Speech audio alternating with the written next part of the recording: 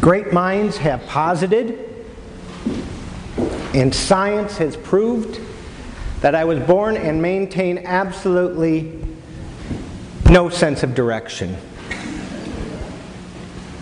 I couldn't find my way out of a paper bag, let alone tell you why I was in a paper bag in the first place.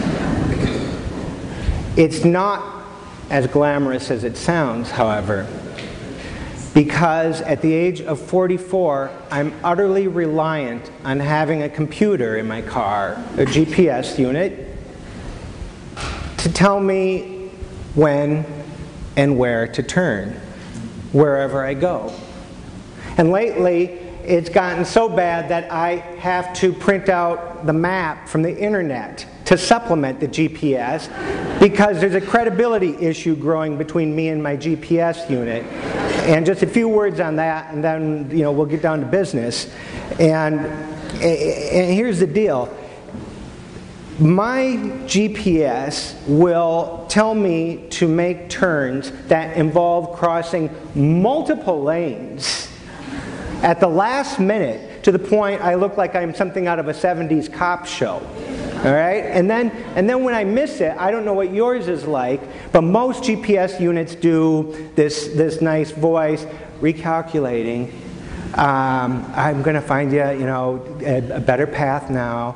Mine, when I miss a turn, mine snickers. And it's not laughing with me, it's laughing at me.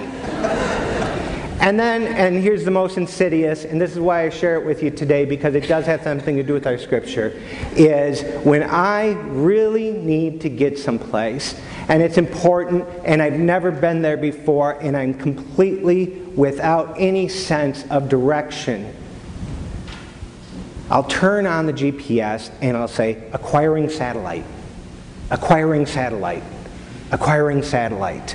Yeah, you're in wait mode. I don't know. It's probably just mine that does this. Acquiring satellite. And the thing is, it isn't acquiring a satellite. It's seeing how long I can go before I break into tears. And not to personalize this thing, but I just start driving. And I start driving blindly and hope that someday that satellite will pop in. The Israelites wandered blindly into nowhere, time and again, into the wilderness of slavery in Egypt, the wilderness of crossing the desert, the wilderness of coming into the promised land only to have it snatched out of their hands and be put into exile, losing not only their home, but possibly any sense of certainty that they would ever find a home, that God would ever provide them a home. It's easy to say, well, that was the circumstances of the time, the social political situation, and here were these poor people and they were victims of their circumstances. But for us to read the Bible that way doesn't allow us to learn from what they were going through. The Israelites' biggest problem was that they were human beings. They had appetites. They had desires. They had attachments. They had emotions. And rather than rely on something bigger than themselves, they reacted in moments of panic, in moments of want, in moments of desire. And it went poorly for them, time and time again. Here were a people who, as I think we continue to do, sought guidance from gods they created themselves. They didn't get much guidance from these gods, of course, but they also had leaders appointed to them. So let's look at Abraham, for example, or Moses. And they would follow for a while until they started to doubt them, and they would turn. Again, they would turn away from the leadership. And the leadership itself, the problem with the leadership is it was human beings. Then, and I think the craziest moment in the Old Testament is when the Israelites looked to their neighbors in other countries and they said, do you know what we're missing? Everybody else has a king, and we don't have a king. If we had a king, all would be well. Well, the Bible tells us that God said that would be a very bad idea.